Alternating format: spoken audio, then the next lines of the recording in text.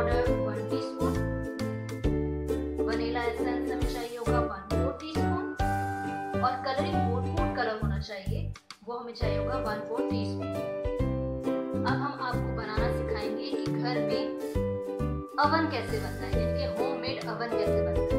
चलिए, एक बड़ी पतीली ले लें, उसके अंदर आप रखिए एक स्टैंड।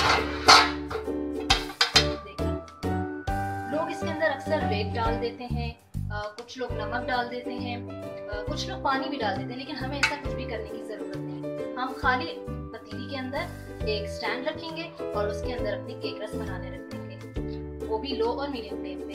अब हम इसको गर्म होने के लिए रख देते हैं लो फ्लेम पे। हम इसको ट्रांसफर कर देते हैं अपने बाउल। अब हम इसको मेल्ट करेंगे, बीट करेंगे।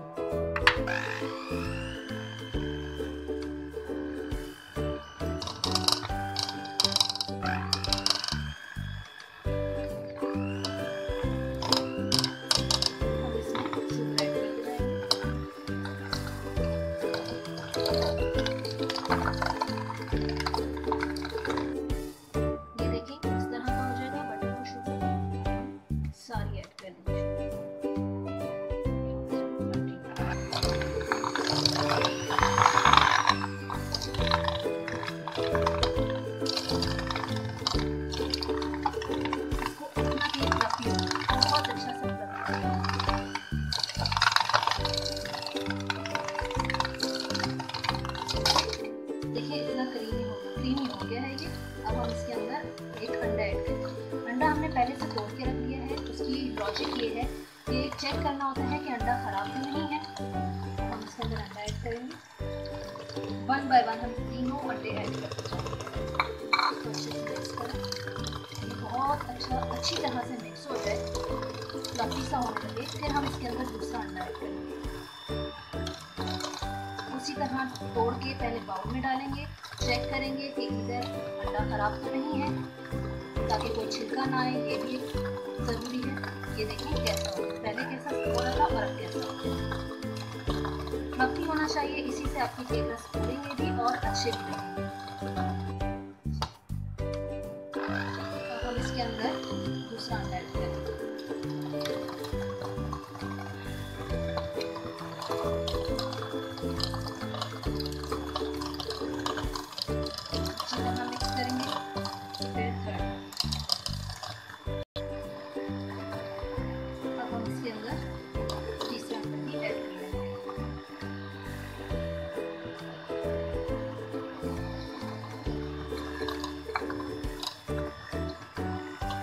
पाउडर शुगर हमने इसलिए ली थी कि उसके क्योंकि दाने जो होते हैं वो आपका केक रस खराब कर सकते हैं, केक को या केक रस खराब कर सकते हैं, इसलिए पाउडर शुगर।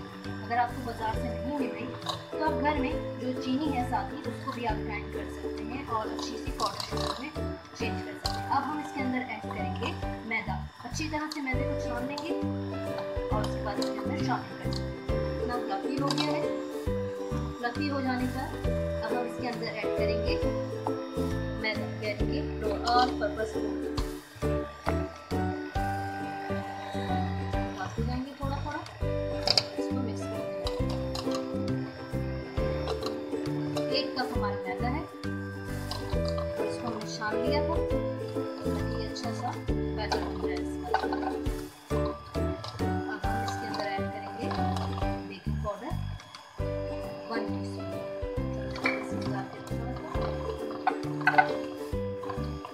कितना अच्छा लेदर बन रहा है। हम इसको अच्छी तरह से हमने इसको मिक्स करना है, मिक्स अंटिल वेल कंबाइन। उसके बाद हम इसके अंदर वनीला एसेंस ऐड करेंगे और इसे अच्छे से मिक्स कर लेंगे। अब हम इसके अंदर ऐड करेंगे वनीला एसेंस 1/4 टीस्पून।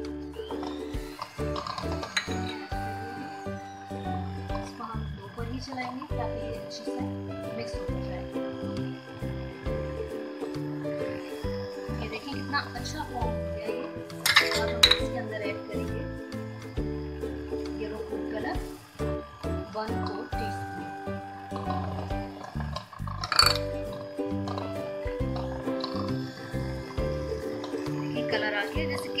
कलर होता है ना, उस फॉर्म में लाने के लिए हमें इसके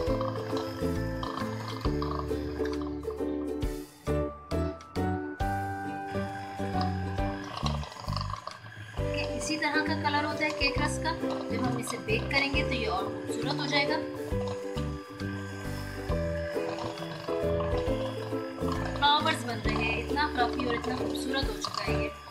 इसको हम अच्छे से मिक्स इसलिए कर रहे हैं क्योंकि फिर ये इतना ही हार्ड बनेगा और इतना ही मज़ेदार बनेगा।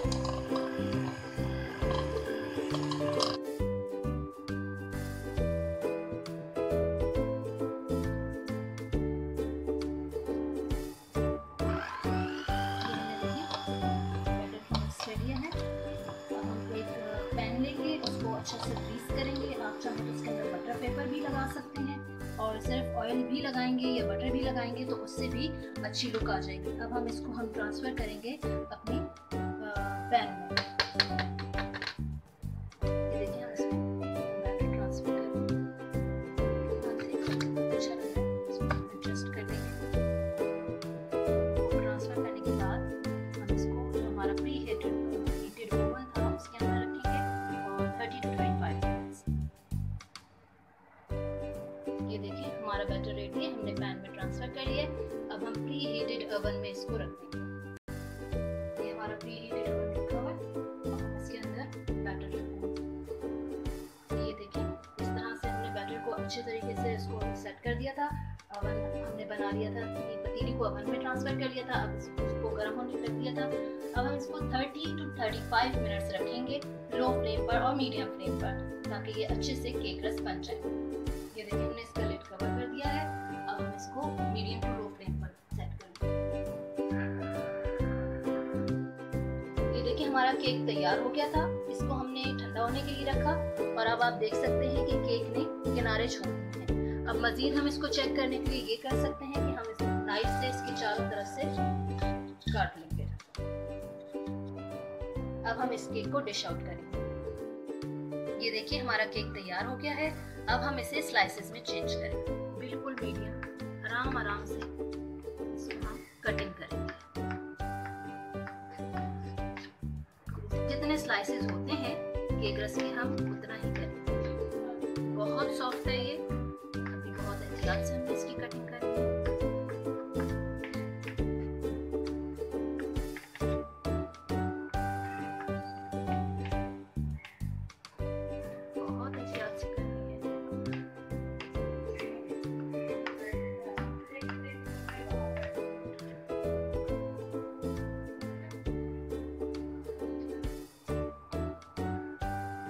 ये देखिए हमने स्लाइसेस कर लिए थे इसके केक जो हमने बनाया था। अब हम इसको केक रस्क बनाने लगे हैं। इसको तकरीबन 10 मिनट्स के लिए हम रखेंगे। जब इसका कलर चेंज हो जाएगा फिर इसकी हम साइड चेंज कर देंगे और मजेदार केक रस्क तैयार हो जाएंगे। Let's cover it. ये देखिए हमारे केक रस्क तैयार हो गए हैं। इनको हमने दोनों साइड से डार्क कलर का शेड दे दिया है। देखिए कितना खूबसूरत कलर आया है। हमने हर जगह से कर लिया था। अब हम इनको कुछ देर के लिए ठंडा होने के लिए रख देंगे, तकरीबन 10 से 15 मिनट, और फिर ये थोड़े से क्रिस्पी हो जाएंगे।